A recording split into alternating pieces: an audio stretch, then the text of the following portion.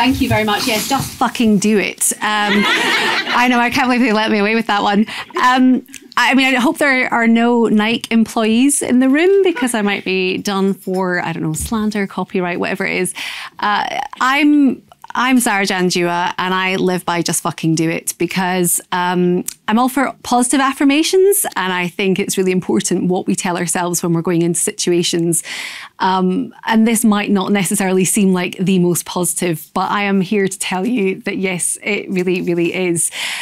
First of all, I want to ask everyone, would you take the voice in your head to dinner? I don't know if you've ever been asked this before, even if you know what I mean by it, but it's really important to think about this for a second. I would take my mum to dinner. I would take people who love me to dinner. I would take my best friends, the people closest to me, people that fill me with hope and tell me really positive things about myself. But sometimes I wouldn't take the voice in my head to dinner. And it's something that I realised when I was becoming a presenter. I hadn't a bloody clue what I was doing. I went from being a print journalist, and the first day that I was asked, I always just turned up to the office looking like I could be chucked on camera. And one day they said, listen, the presenter's phoned in sick. Can we get you in the chair? And I went, yeah, absolutely. You know, ran to the toilet and I was sick, and I called my mum and I was like, what the fuck am I doing? I have no idea what I'm doing in my life. And it started to make me realise that, you know, that voice that you have in your head and the important part that plays in what you do and how you do it, it ultimately determines everything that you end up doing. And there's a few things in particular that, you know, I've discovered along the way. There was a study that IKEA commissioned in 2019 in the United Arab Emirates, and they took 2 sets of plants and 2 groups of school children. For a number of weeks, the only conditions that were any different when these school children went in to see each set of plants was that one of them, they were really lovely to, they spoke to. I don't know if anyone speaks to plants, but apparently it's a thing, and apparently it's a good thing to do. I kill everything, so, you know. But the only thing that was different was one set of plants got positive affirmations, and the second set were screamed at, shouted at, told they were useless. I mean, listen, it's a great bit of marketing for IKEA. I get that. You know, really, it comes down to a bit of a PR spin for them. But what it tells you is, you know, after the few weeks, the ones that did not have the positive affirmations, the ones that were yelled at, screamed at, told they were useless, rubbish, were never going to amount to anything, were visibly wilting. Okay, and take from that what you will. I tell myself, just fucking do it. Because I think, for 3 reasons, I think that sometimes we can really procrastinate and hold ourselves back and think about some of the things that we need to do before we get to our end goals, before just fucking going for it and doing what we want to do. But I also think it really affects the way we interact with people. I think that when you don't just fucking do it, then it really affects how we communicate. It affects who we communicate with.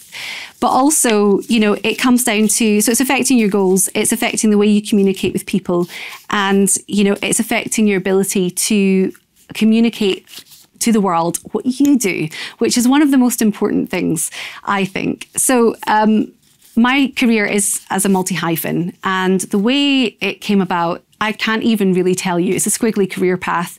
I basically studied business management as an undergraduate degree, hadn't a clue what I was doing, and graduated, was fired from a succession of jobs. I think I've been sacked 21 times in total. Yeah, sacked 21 times. And usually when I tell people this, they say, God, why? What did you do? What was so bad? There were a range of things that happened. There was a lot of bar jobs and things I wasn't really taking too seriously. So, you know, maybe I shouldn't count those. On the plus side, I am writing a book about it. So, you know, turning it into something positive, which is great.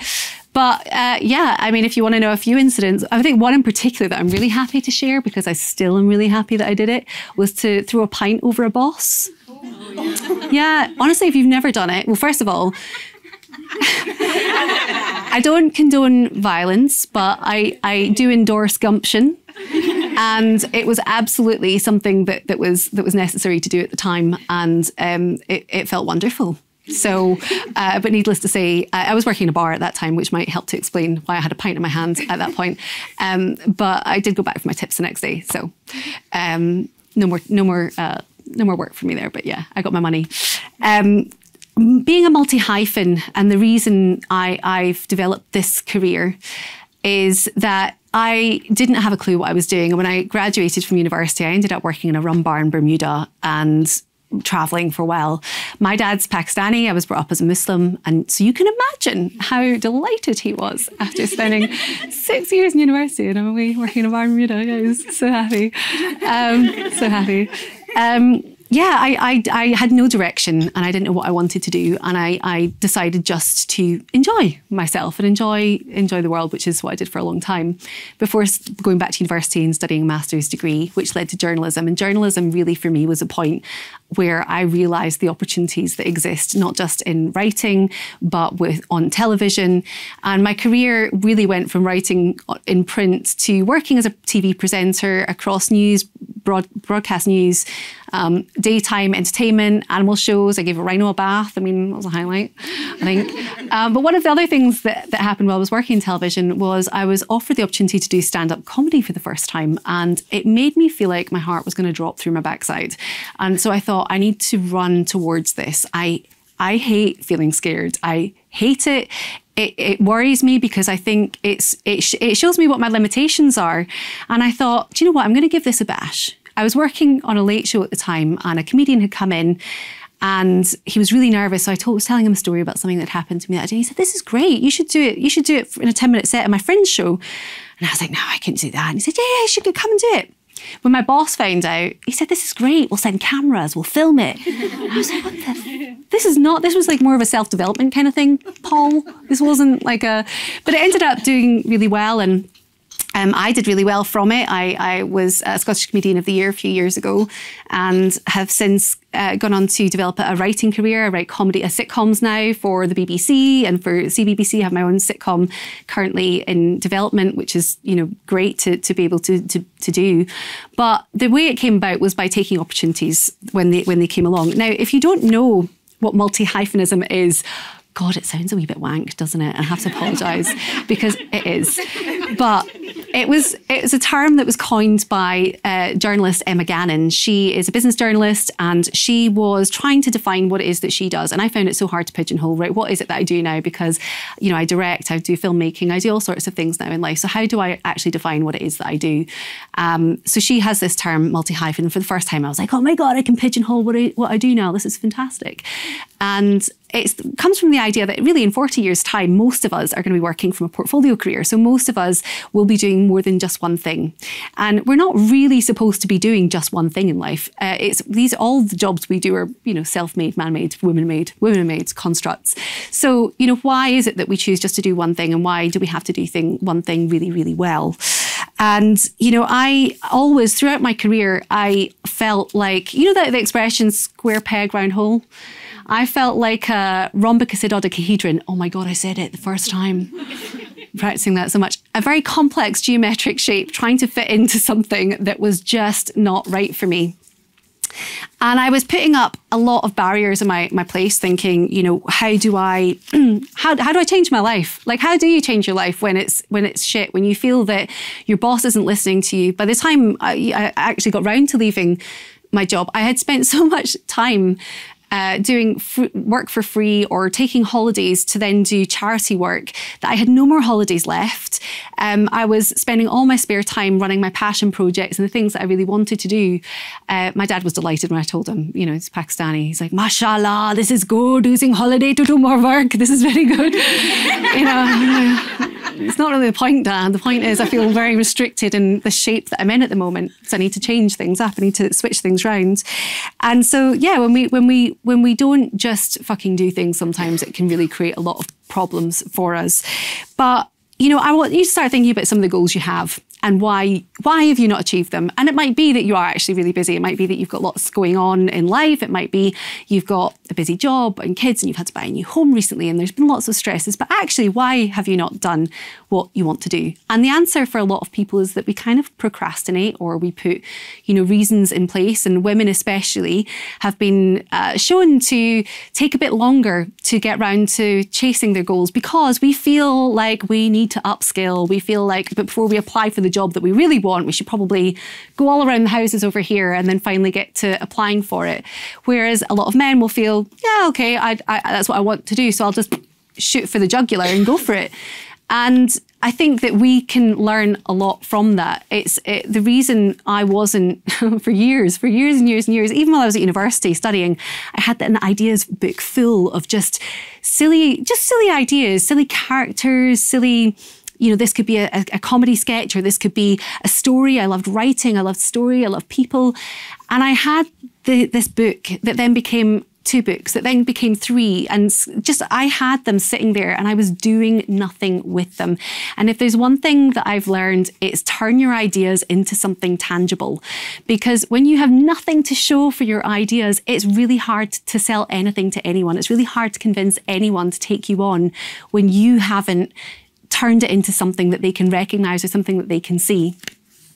I moved to London 4 years ago when I had been dumped and made redundant in the same week. I was hoping for an all, but that's okay. Lacking a bit of empathy in the room today, that's fine. So I was really not in a good place at all when I moved down here, and I was just, I thought, what the hell am I doing in my life? And everything I thought I was building towards, a house and the kids and the career in television that had been going really well, and my identity was wrapped up in that job. I felt like, who the fuck am I going to be if I'm not that person that's on telly every day? And Tina's violin string playing for me. It's just, it was a really difficult time though. So I finally thought, I've had this one idea. Let's just take one out of all these ideas I have. Let's take one and just try and do something with it. And so I thought, I've heard people talking about screenplays recently. I could write a screenplay, right? And so I had a look on the BBC writers' room, and they put like lots of, I don't know if anyone's into writing or is into television, but you can go on to the BBC and they have great resources for scripts. You can read, Killing Eve scripts if you want. They're out there. And so I had a look at the format and just thought, I'm going to give it a bash and see what happens. And just as I had gone onto the website to have a look at the scripts, I saw the BBC Comedy Writers' Room was open. I thought, what the hell's that? Found this competition where I think around 4,000 to 5,000 people apply every year, and there are a lot of screenwriters do it because it's a big competition in the industry. And I had a deadline. I had a friggin' deadline to get something done, to turn my idea into something tangible. And I thought, you know what? I'm just going to fucking do it. I'm just going to do it and see what happens. And I submitted it. And I remember the day I submitted it thinking, oh, you muppet, you absolute moron. They're going to read it. You're going to be blacklisted. They're going to go, what the hell is this shit? Can we just block her email? Can we block her from sending anything else in future? I was honestly, and I felt so bad about it that I actually ended up going to do a course after I'd sent it, because I was like, this is really embarrassing what you've just done. So I was pretty amazed that I got a call back to go for an interview with them, and eventually got into the BBC Comedy Writers' Room. So there were 12 of us that year in the room. And that was really where my career began to take off in writing. And I mean, I wanted to be a writer my entire life. When I was in school, I remember even the yearbook, it was most likely to be a writer. And there I was doing business management and throwing pints over bosses in bars. And, what had I become? So I thought it's really time for me to, to make this happen. And, now I'm very lucky to be writing, a couple of episodes of CBBC shows. I've been commissioned by the BBC to do a number of comedy sketches. I mean, listen, it's rosy, but it taught me that one really valuable lesson: turn stuff into something tangible. Stop putting blocks in your own way, get out of your way and just do it. Stop thinking about what needs to be done and what all the houses that you could visit before you get to the house that you want to be at. Just go straight for it.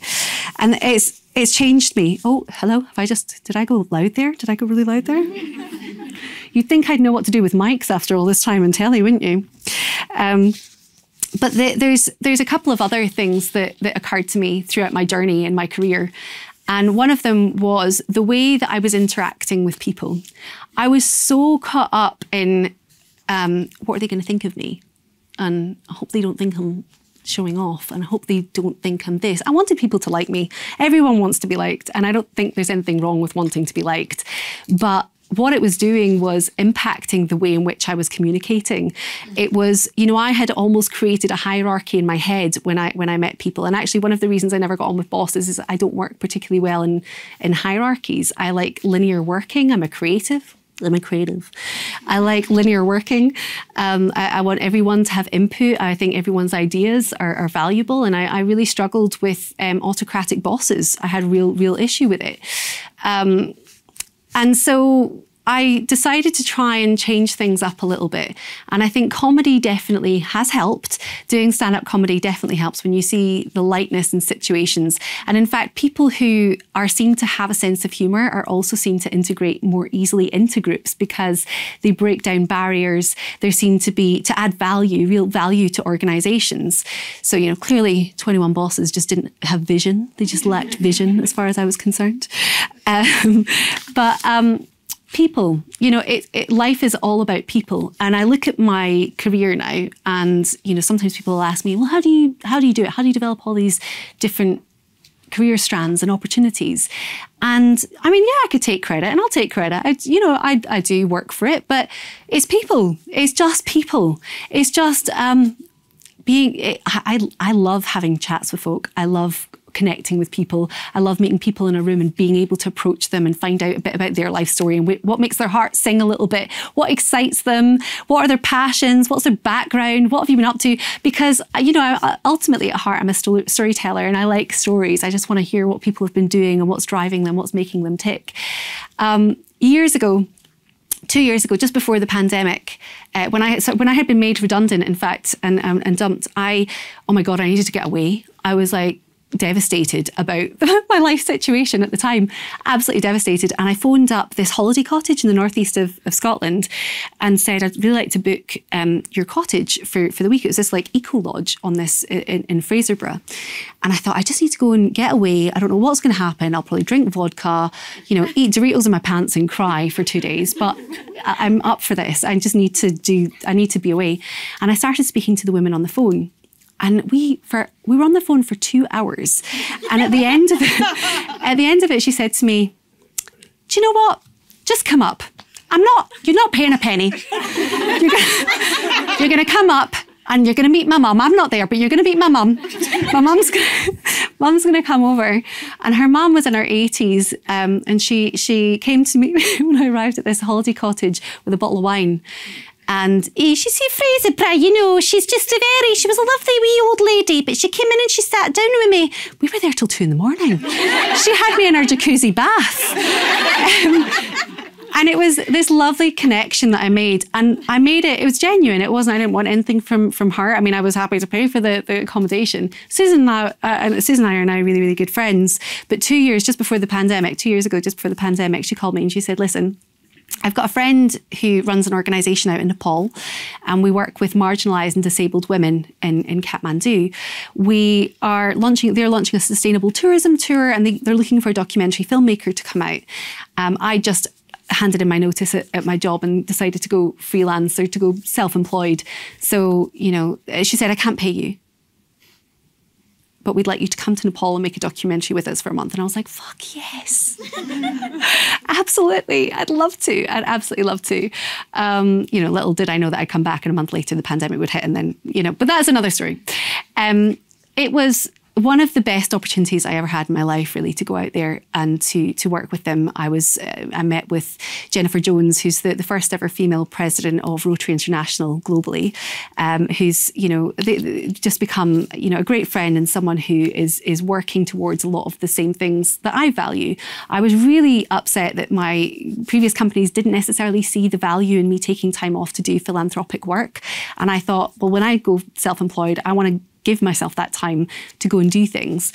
The documentary was released last year and it's been doing really, really well on the festival circuit at a time when the women actually really needed it, because a lot of these women out in Nepal, they come from very patriarchal society where, you know, similar to me, South Asian, so I get it, that, you know, there's not as much opportunity or for women out there, especially to be educated. They found themselves sort of not just unemployed, but they found themselves in abusive relationships, and they really did struggle to find a way through that, to find how to build businesses. When Stephanie met 7 of them, 7 women, they were working in this tin shed in the back streets of Kathmandu, and she decided to pay about $200 is what she had at the time to upskill them to make crafts that at least they could sell. And it went from there. She then decided to launch the organisation. It's now a United Nations supported organisation. 5,000 women across Nepal have been affected by it. And, you know, a lot of women who were living on the streets, who had been in abusive relationships, who, you know, had really struggled to build any sort of life for themselves, are now, you know, running organisations. They have their own businesses, their own coffee shops. You know, they've got dreams, they've got hopes, they've got confidence. My God, the confidence in them. When you see some of the footage and some of the pictures of them from when they first met to now, it's just extraordinary. You know, that's the stuff that makes my heart sing. But, you know, I could have quite easily been like, oh God, I don't want to do that. I don't want to go all the way out to Nepal and spend however long it is out there, and we're not going to make money from it. You know what? I haven't made a penny from it. And I have made so much more because I just did it. I've made the best friendships that continue to be abundant. Stuff is just coming, and great stuff is coming. Last, you know, a couple of years, because of the pandemic, Nepal was really, really badly hit. They rely on the tourism trade. So, you know, they absolutely needed to have that funding. And it's been great to have an asset like that for them to actually show for what they do and to get support. Just fucking do it. Be prolific. One of the things that we do, I notice with my friendship group and people I work with, is we don't shout enough about what we do. We don't get up and, you know, I don't know whether we're scared that people are going to think we're bragging, we're showing off, or whatever it is, but we're not doing enough of it. I now, I mean, I post everything online.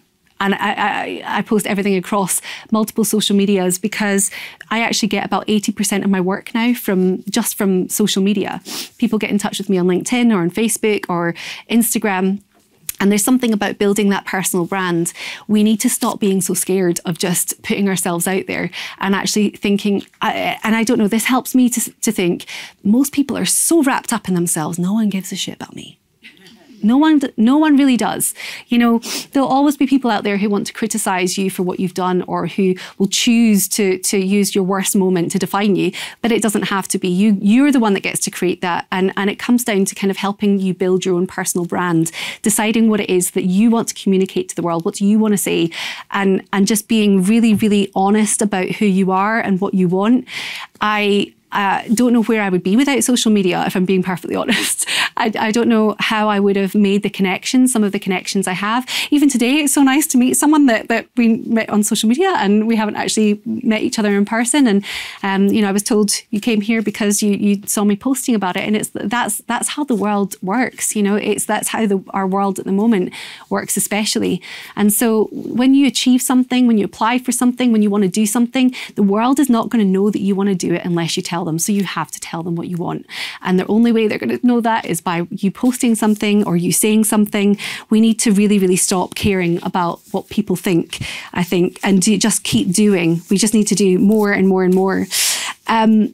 So yeah, I wanted to share my motto with you because when I first started in presenting, I would tell myself, just fucking get on with it, just fucking do it. And someone said to me, that's a really negative thing to be saying when you first go into a situation. Don't you want to tell yourself that you're enjoying it and you're good at it? And I was like, well, obviously I'm not, but I mean, you know, just get on with it, stop worrying. And it still helps me thinking, just stop worrying, stop thinking about what you know, you're doing. And just sometimes you just need to get on and do it. You know, be an independent thinker. Think for yourself. Do something different. Don't be scared to disrupt. Don't be scared to get sacked. Oh God, I've been sacked so many times. The book will be out soon, though. I'm sure the book will be out soon. I think it's really important to follow, you know, your ideas and align your work with your values. You know, doing the stuff that excites you and that makes your heart sing will only lead to really good things. So I think if you've got goals out there, we're here today to interact with each other and to connect. Don't think twice about approaching people. Don't think twice about asking people for help. And everyone post about being here because, my God, you're here and you never know what's going to come back. Honestly, can't tell you the number of times I post something saying, oh God, I really miss, well, a week it was, I miss news presenting. It's been a while. No one in their right mind would have me as a news presenter anymore. I do too much comedy. It just doesn't work. But someone got in touch and said, oh, there's a role I've got in a film, an upcoming film. We're looking for a news presenter. I was like, oh, you would never have known had I not posted it and shared it with the world. So I want you to take this away from it. Just if you want to do something, just do it. Just fucking do it. Thank you.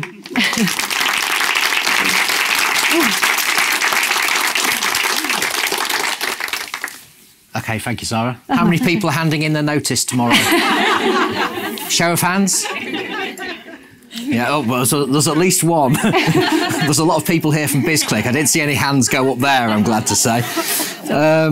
Okay, do we have any questions from the floor? Oh, yes, we have a question. It's not really a question. I just wanted to know more about your charity activities. So I've seen that you split your job in 50-50, dedicating 50% of your time to philanthropy, and I just would like to learn a little bit more if it's possible. Yeah, I mean, this is the absolute goal for me, is to kind of ultimately to have a production company, I think, where we do run a global competition for organisations to apply to us to make them a documentary that's going to showcase them, that they can not just use for fundraising, but that we can help to promote what they do. We want the world to know about them. This year I'm going to Kilimanjaro. I'm going to climb Kilimanjaro and make my second documentary film. I'm saying I'm going to climb it. I bloody hope I get to the top. It's really hard finding mountains in London. It's really hard to get training in. I'm working with Children's Hospices Association, and I'm filming with an incredible group of people who've chosen to take this on this year. In fact, we were supposed to film it last year, but with the pandemic and all the problems, we weren't able to do it. But this year we'll be doing it, and we'll be there for 10 days, I think, doing the climb. We've got a bit of filming with them before, and I'll be doing some afterwards. But when I'm up in that mountain, it'll just be me.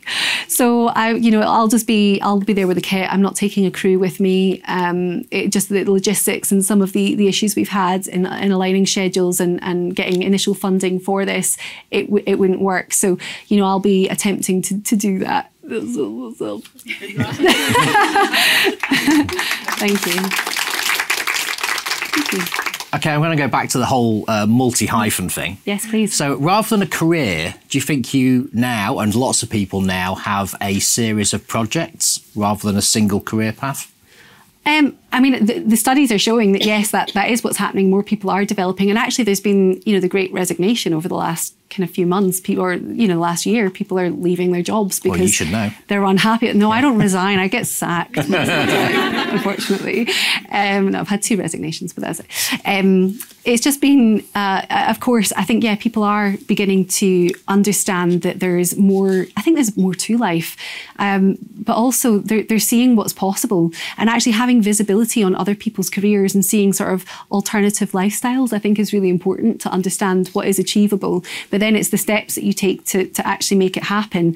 And those kind of 3 points today are what I would imagine, and what have really helped me is to kind of just have those goals and go for them, but also to communicate with people. If you see someone doing something that you want to do, it's so much easier if you have them in your network. It's so much easier if you connect with them. It's even better if they're a friend. It's even better if they're your mentor. It's even better if you eventually end up having their career and then in turn giving that back. And I think that's kind of where I am with it a lot now. But yeah, I mean, people are definitely seeing it more. It is changing, and I think especially in the creative industry, I think lots of people who want to just give it a bash, because what I realise working as a creative is, people come to you quite often, groups, teams of people from brands and businesses, and say, can you just take this and give us some really good ideas back? And it's like, no, we're going to work together. Like, you have ideas too. Don't just give it to me. Everyone has ideas. And I think that maybe that the opportunities for creatives and in the creative industries is really opening up.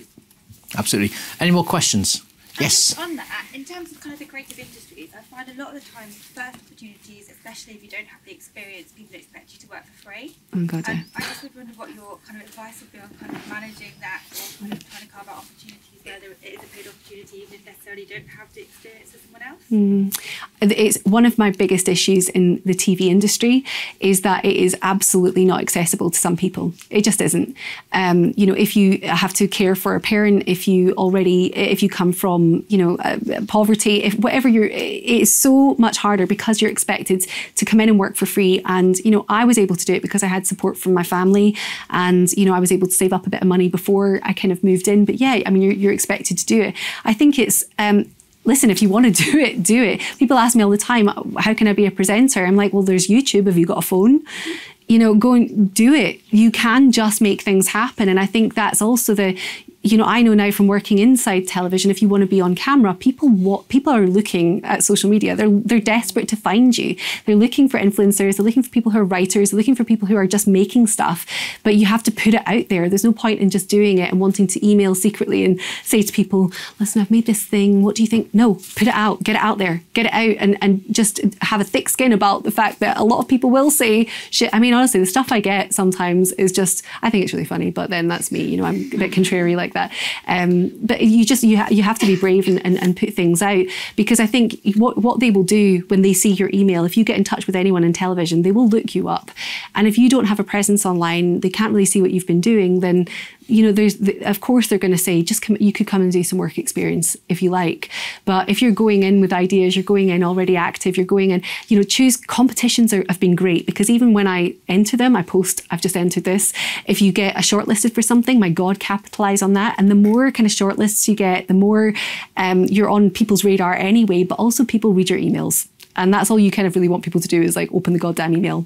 Just read it. Just read what I have to say, and having a couple of accolades really helps. But you decide what's right for you, and just keep on looking for those, making those connections. Have people visibility on them as much as you want them to be you to be visible to them. But you also need to see what they're doing. Have them in your network and be able to see what's going on. What are they working on at the moment?